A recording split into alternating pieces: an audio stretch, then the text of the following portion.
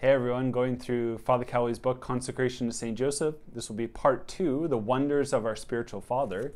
The first wonder that Father Calloway puts forward is called Delight of Saints.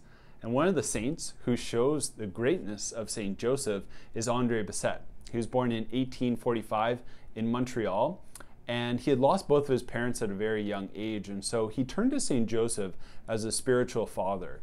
And St. Andre joined the Congregation of the Holy Cross, and although he was just a lay brother assigned the menial task of being a doorkeeper, St. Andre was known for his holiness. And so many people would come to him for help and intercession, and St. Andre would always direct their needs to St. Joseph. This is what St. Andre said: "When you invoke St. Joseph, you don't have to speak much. You know your Father in heaven knows what you need. Well, so does his friend St. Joseph. Tell him, if you were in my place, St. Joseph, what would you do?"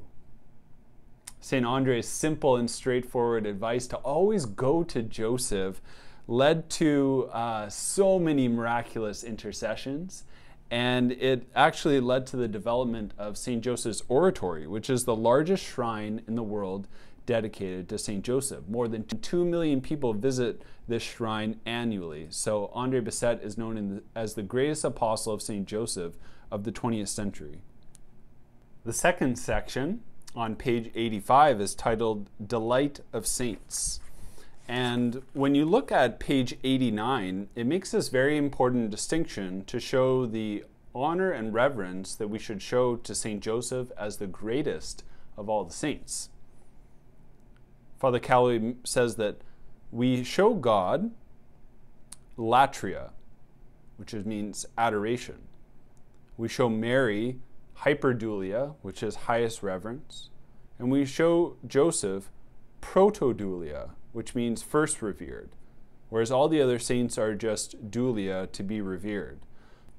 Since the Virgin Mary is in a different category, which is one of the reasons why we rarely ever refer to her as Saint Mary, we could say that Saint Joseph is the greatest of all the saints.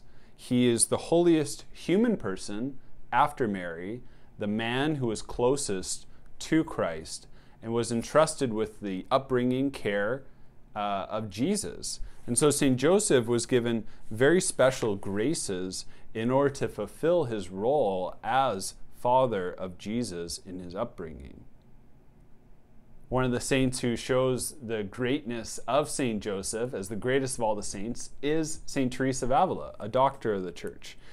And St. Teresa of Avila had been healed by a serious illness at a young age through the intercession of St. Joseph.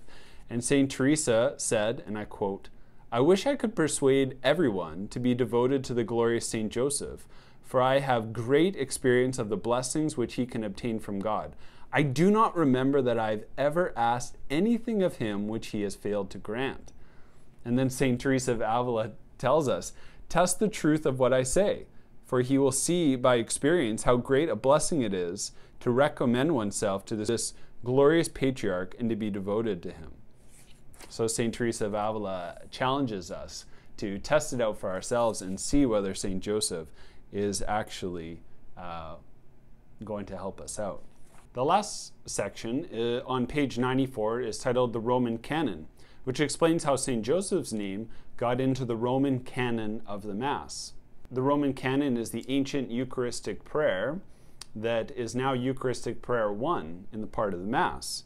And it tells the story on page 94 of how Pope John XXIII during the Second Vatican Council was so moved by the speech of Bishop Cuele on the reason to insert St. Joseph's name into the Roman canon that Pope John XXIII actually acted upon this and set a decree during the Second Vatican Council to insert Joseph's name into the Roman canon of the Mass on December 8th, 1962.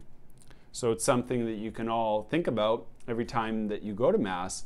You'll hear St. Joseph's name listed just after Mary and before all the apostles, popes, and martyrs.